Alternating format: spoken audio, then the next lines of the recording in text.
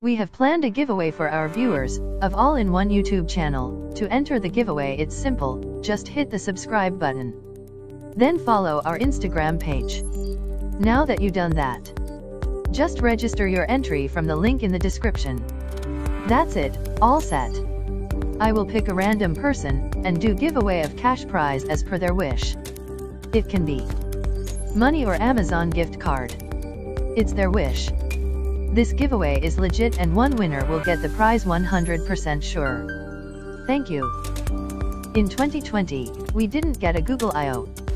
Due to the COVID-19 pandemic, Google cancelled it outright. There were originally rumors that it could do an all-virtual event, but that didn't come to pass. Now, in 2021, Google is delivering the all-virtual I/O we were hoping for last year. The Shoreline Amphitheatre in Mountain View, CA, might not be filled to the brim with attendees as in years past, but the show will go on. In this video, we will give you the essential info you need related to Google I/O 2021. We're also going to tell you about all of the things Google launched at its keynote, which turned out not to include new Google-branded hardware. What Google announced at this year's event. Before we get into what Google unveiled at I/O 2021, you should keep one thing in mind: I/O is primarily geared towards developers. Although there are plenty of consumer-focused events, most specifically the keynote that starts everything off, a majority of the smaller events will be very technical in nature. Therefore, unless you are a developer, a bulk of the events won't really mean much for you. That all being said, Google always has some fun stuff for the general population at I/O. Here's what we got so far. Android 12 reveal and the first public beta. Here it is, right off the bat, the announcement most people were waiting for, the full reveal of Android 12. We finally have a much better idea of what the future of Android holds, especially the new Material You Design language. It offers far more color and customization options, and your phone can even update its color scheme to match your chosen wallpaper. We've already seen a few developer previews of Android 12, but we finally have the first public beta available as of I/O 2021. The difference between a developer preview and a beta is that the latter is something the general public can safely install on their personal devices, for the most part. There will certainly still be bugs, but not nearly as many as you would find on a developer preview. We'll be sure to test it thoroughly and provide you with bugs and fun new features that we find. Smart Canvas for a more connected workspace. We've all had plenty of practice working remotely over the past year, and now Google has decided to give us another boost.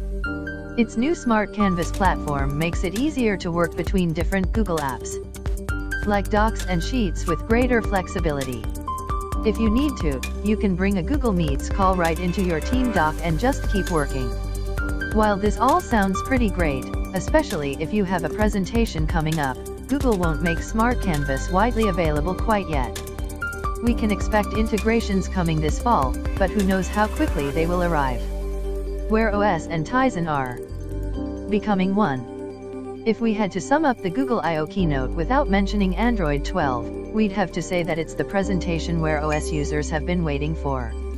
Google's Wear OS platform and Samsung's Tizen are merging to form one super platform, aptly named Wear. It should lead to solid boosts in battery life, smoother application start UPS, and up to 30% faster upload times. Samsung, and other OEMs, will continue to launch their own wearables, but the days of pure Tizen products are done. We've also heard other updates like a standalone version of Google Maps, offline Spotify downloads, and some of Fitbit's best features are on their way to join in the fun. New updates to Google's camera software. We all know and love Google's powerful camera software, and now the rich are getting richer. For starters, developers are working on making their cameras more accurate for people of color.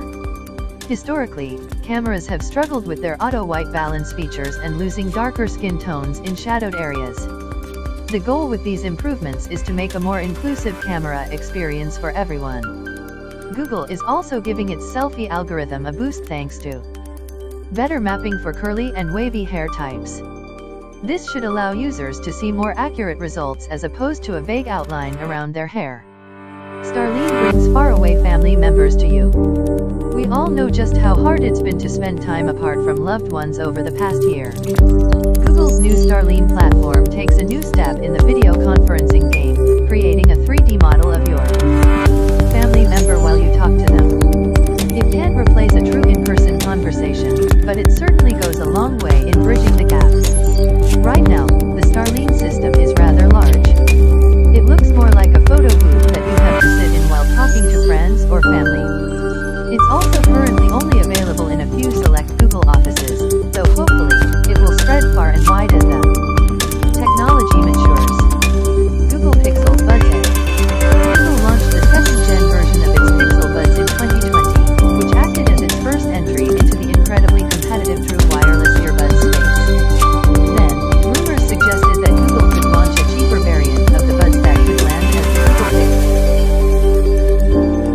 If you have any questions on your mind, just leave it on the comments section. I'll cover it on the next video. Thank you for watching.